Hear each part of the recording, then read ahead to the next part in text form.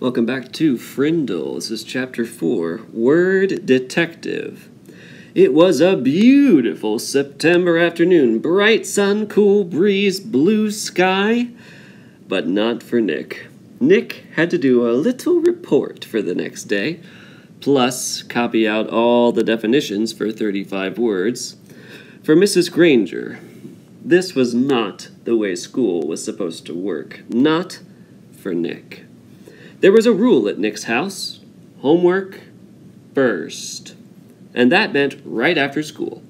Nick had heard his older brother James groan and grumble about this rule for years, right up until he graduated from high school 2 years ago.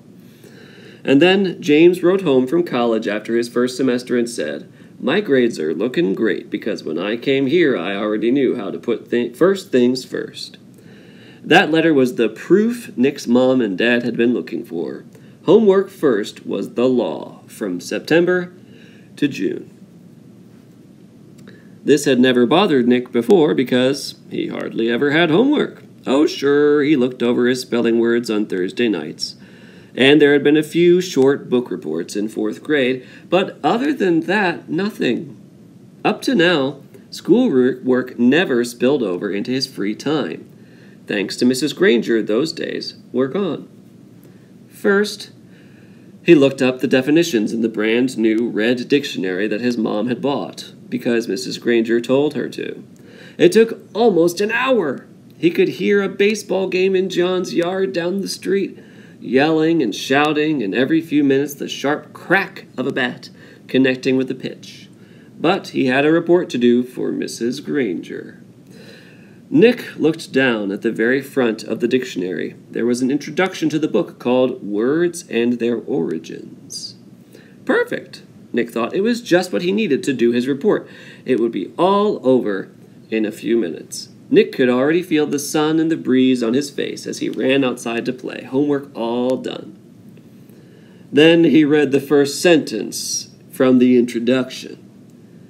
Without question, this modern American dictionary is one of the most surprisingly complex and profound documents ever to be created, for it embodies unparalleled etymological detail, reflecting not only superb lexicographic scholarship, but also the dreams and speech and imaginative talents of millions of people over thousands of years.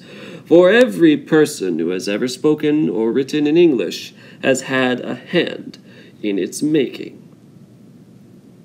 What?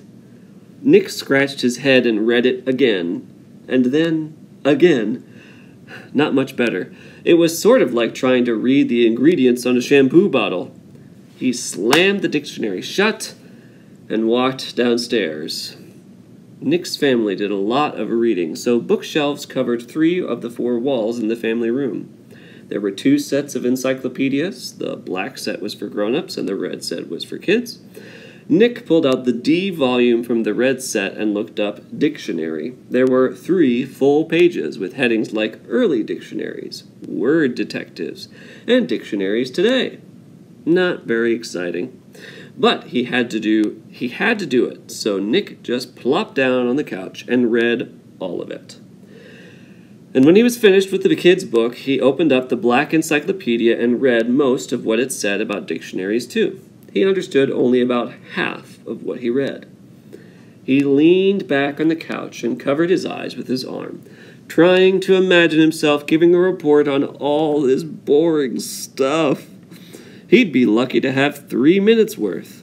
But, because Nick was Nick, he suddenly had an idea, and it brought a grin to his face. Nick decided that giving this report could actually be fun. He could make it into something special. After all, Mrs. Granger had asked for it. Now, I wonder what in the world he is going to do to make his report about where words come from fun. I mean, it's fun for me. I think words are amazing, and I think about where they come from all the time. But I'm an adult. I studied that in college. How is Mick, who is only in 5th grade, going to make it fun? We'll find out next time we read.